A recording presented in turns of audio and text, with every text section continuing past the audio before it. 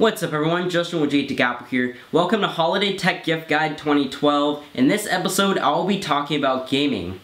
So in terms of gaming, there's a lot of consoles to consider, but instead of telling you the best option for each price range, I'm going to run through all the major devices and give you guys suggestions on advantages and disadvantages of each device, as well as the most suited genre and age group of each product. So, like always, the links will be down in the description below with the best prices. Without further ado, let's start out with the portable consoles.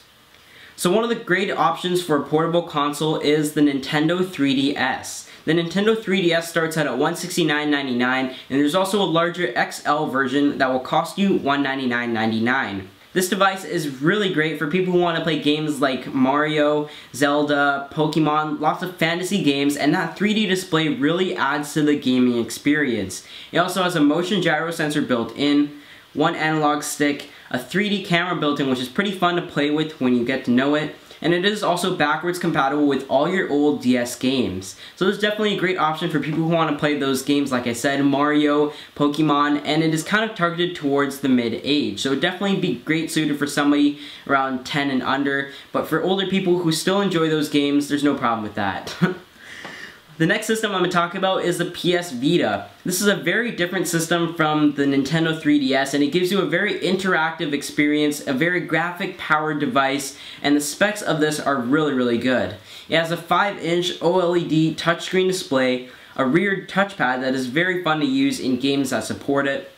It has an ARM Cortex-A9 quad-core processor, a front and rear facing camera that really suck, but it's still there for you to use, and it is also trying to adapt the augmented reality technology as well, so it's also pretty fun to play with. And it does also have double analog sticks, so again, like a console gaming kind of experience, and a 3G version is also available. This will cost you $249 for the regular version and $300 for the 3G version. This is for people who want to play games like Call of Duty, Assassin's Creed, Madden, FIFA, Uncharted, a lot of the games that you see on TV consoles that you want to play on the go, and the online gaming experience, I have to say, is decent. It still gives you that nice gaming experience, but I think the interactive part is the best of this device. The graphics definitely look very amazing, but the fact that it has the gyro, it has the cameras and augmented reality built in, the touchpad both front and back, really adds to the gaming interactive experience, and it's very fun to use.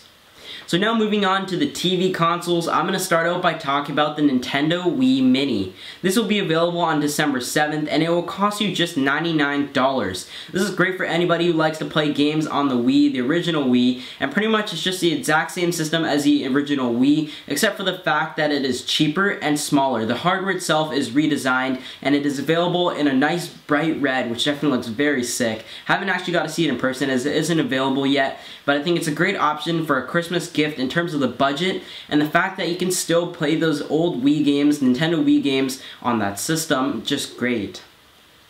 Next up is the PS3 Slim. I know that the PS3 Super Slim just came out, but I'm going to be recommending the PS3 Slim due to the fact that it widely does the same thing.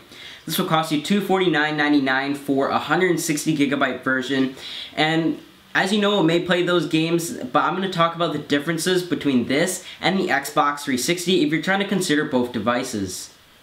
The PS3 Slim has a Blu-ray disc, which overall has a bigger capacity, so in most games you shouldn't have an issue, but in games such as L.A. Noire, who were very graphic intensive, this will be able to support it better. The graphics overall look slightly better, not too noticeable, but it does look better. But if you're hoping to watch movies, this is where you'll see the difference, as it does have the Blu-ray disc player, and you can play Blu-ray movies.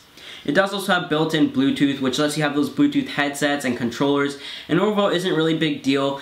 From being a PS3 and Xbox user, I have to recommend the Xbox, not being biased, but after switching to the Xbox, I did find that the online experience was much better, although the PS3 does have a free online service. So if you're not going to be playing any online games, the PS3 is definitely a great option to go with.